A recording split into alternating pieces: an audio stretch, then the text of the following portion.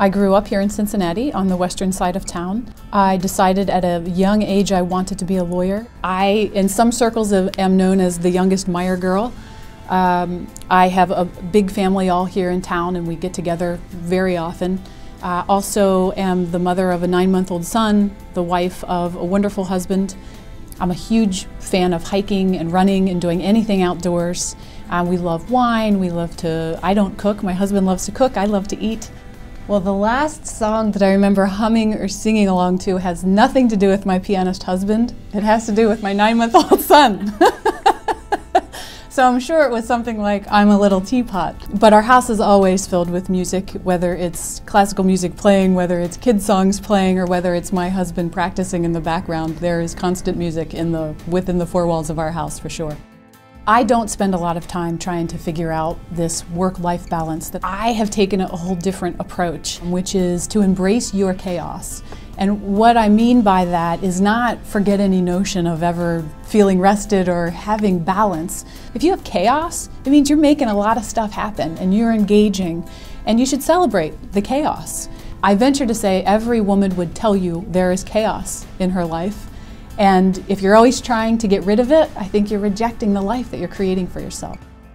I've had the good fortune to be mentored by a lot of people in the past, and frankly today still I have a lot of good mentors who I rely on in lots of different areas. But if I had to pick one mentor, his name was Dick Gaylor. Dick passed away unfortunately a few years ago. Dick taught me that in a business that's all about service, which law is, that it's really about people, and that people are the single most important part of every day that I come to work. There's a book called 3 Cups of Tea, which is about a man from the States who has started a series of schools in Afghanistan, and it really moved me.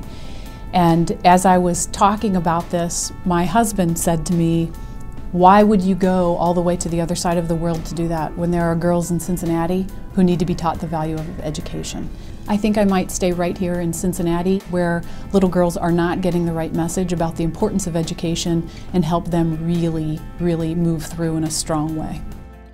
So what are my goals for the future? FBT Cincinnati has a lot of great stuff going on. Our firm, bigger picture, we're a 9-office law firm in a 5-state region, and so we have a lot of good things planned and on the table for 2014 that I'm thrilled to be a part of the leadership of. My son is at a point where he's going to be walking around and doing all sorts of things that little guys do, so personally I'm very much looking forward to that. We have some good travel planned, and you know, otherwise creating more chaos.